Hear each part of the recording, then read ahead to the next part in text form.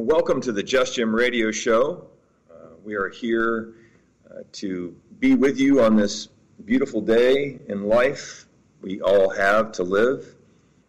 Here at Just Jim, we are here to share inspiration, information, to offer concepts and ideas or ways of seeing life or yourself differently, and to possibly create an opening for a window of illumination or a doorway to step through to live differently or be differently.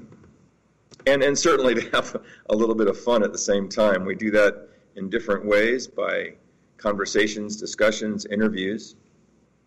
Today we have with us CLAUDIA ZUCCOLO. She's coming to us from Switzerland today. We're really grateful to have her here. How are you doing today, CLAUDIA? I'm very fine. Thank you very much. And thank you for inviting me to this interview.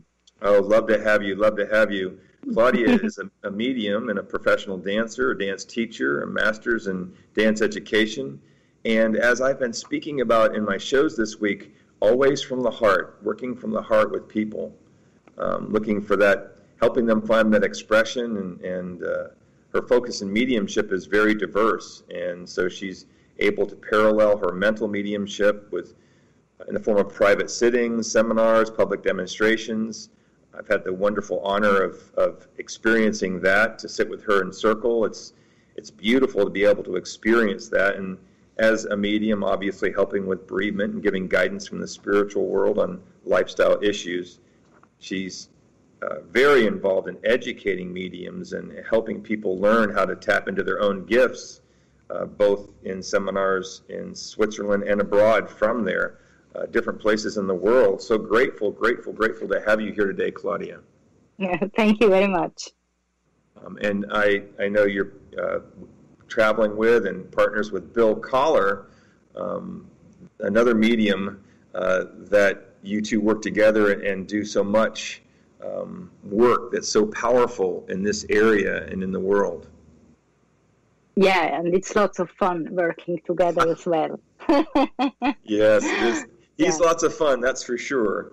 Yes, we have lots of fun, and it's important, especially in these topics, that we do not forget the fun with it, because the theme itself, it can be heavy, but it's about, as you said, for me it's important to touch people in their hearts and to give all this love coming through. So we always look that we have lots of fun as well. And the spirits love to have fun, and they love to do jokes and all of this as well. So, yeah. Well, and that kind of living that way creates an opening that allows us to be more in touch with who we are and how we are. Part of what we're talking about today is connecting to the spirit world. There's a workshop that you and Bill will be doing at the end of November on Zoom with us at Sarasota Center of Light, connecting to the spirit world, tools and techniques, and living from the heart and living open like that allows people to get in touch with their sensitivity and their connection. It allows them to feel that differently. Right, exactly. And, you know, we all have it. We're all sensitive. So it's just the way, how do we open our feelings? Where is our focus? Where do we let us inspire? Where do we let us be touched? And that's, something very important for me and also for Bill, to open these doors for everybody, that everybody can live with this open heart connection, with everybody. I like to think of our heart as the doorway to our soul and our spirit. It's like the corridor that we can walk through of unconditional love, and it's also the vehicle through which our spirit can show up. It's like it's the way that we connect with one another, of course, through our hearts, and this is also that unconditional space that we can get in touch with our awareness of that sensitivity and be able to experience it differently. The workshop's called Connecting to the Spirit World, Tools and Techniques.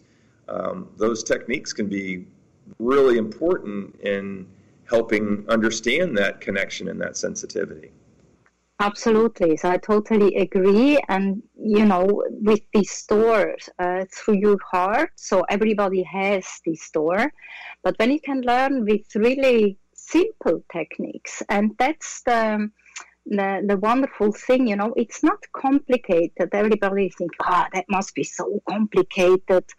Mediumship, I cannot do this. This is, no, that's not true. So the truth is, it's very, very simple, because if, people makes it so difficult and makes it so complicated, and then they write about 10 books about it and even more. So that's just business. The reality is really very simple tools, but very effective tools. And if you can learn this, then you can understand your mediumship. You can get this connection for yourself and for others. And that's so nice. Well, it certainly starts with connecting with and being aware of your spirit. We speak of spirit, the spirit world, of course. And yet we are an expression of that. And then, so as we're living from a place of love, and we walk through that doorway and we experience our spirit more fully, that sensitivity that we're talking about, and these simple techniques to just be aware of our own spirit, that is the connection that allows us to be able to trust what's going on and to allow in what spirit might want to share. Yes, and then also with these techniques, when you learn to do contacts with spirits for other people, and you can give very nice, very specific evidence which you could not know at all, and you get the confirmations from the others, then this gives you even more trust in yourself, in your feelings, in your sensitivity, what you see, feel, or hear. Well, and I think trust is huge. I know in my development, it was about two things, trusting two different things.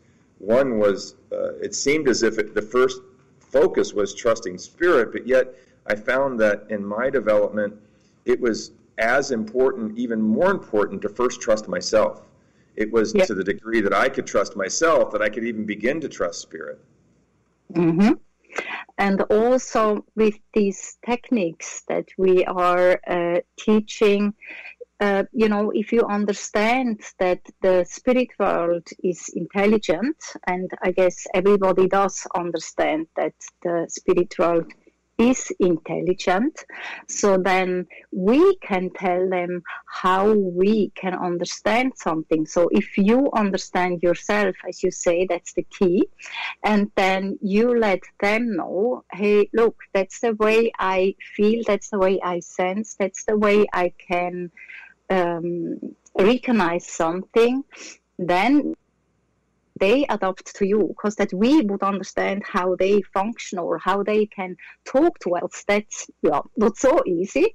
But if we tell them, hey, that's the way I can sense, that's the way I see, feel, and hear, then they adapt to you, and then it's really so cool to have absolute great dialogue with them, and that's so much fun. Well, I have to tell you that very, very specifically, my interactions with and working with and learning from Bill shifted my mediumship really powerfully, meaning that for exactly what you just described, there was a matter of certainly tapping into my sensitivity and certainly trusting in myself to whatever degree and to spirit. And when I began to be more proactively interactive with spirit, so I had created an understanding and a sensitivity, and I was having communication.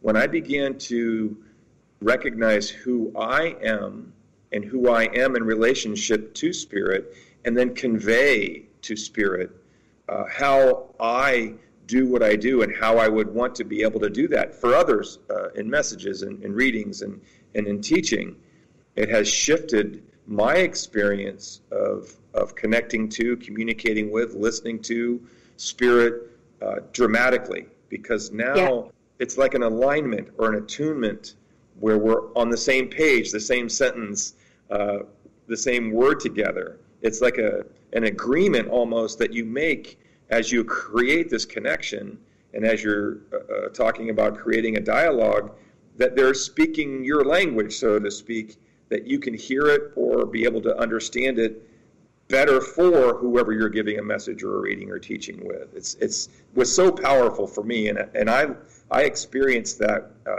through Bill, something I'm very, very grateful for.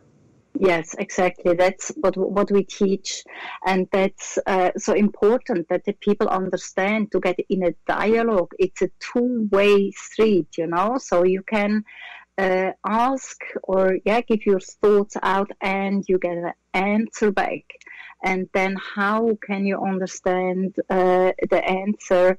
So that's really, that's very important that the people learn, to understand how to be in a dialogue with the spirits. And this helps, as you said, of course, in working with others, in mediumship, for messages, for bereavement, for if they don't know where to go in their lives, but also for your own life. It helps more, because for myself, when I ask my team for my life, then I'm a little bit critical. Am I here still objective, or how is this? But when you learn also to work with and for others, then you get so much trust in this, and you know when you receive an answer exactly, okay, that's now not me, that's not my fantasy. So also we do teach how can you separate then your fantasy from the dialogue with the spirits. So there is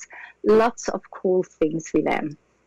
Yes, that clarity is always interesting. We are able to give so much easier and to do for others so much easier sometimes than we are for ourselves, and to be able to hear and be sure what you're experiencing in that way. We would have a very quiet show if only one of us were listening and we weren't talking to one another, or people on the phone wouldn't have much of a conversation if they didn't speak back and forth to one another. It sounds simple, but we don't think about it when we're thinking about listening to spirit for guidance or for information or for messages.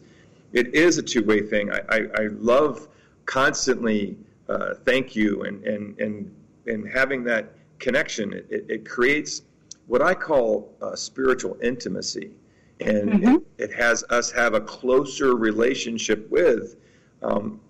It's as if we're just listening all the time, and they're not sharing with them.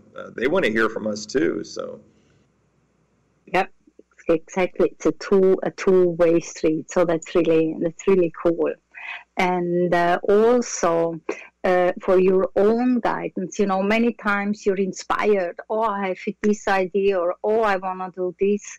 Is it always really you, or have you been touched by the spirits and got from them a good idea, or a little help or something? And if you know how it feels when they give you a hint, a tip, or a picture or something, then it's so cool to live with this, really, that you can live your mediumship not only for your clients or for the teaching, but also for yourself. So I can recommend it to everybody. It's so great. I really love my life now, because and I feel my life is more, it has more fulfillment in it. It's more complete with all of these connections.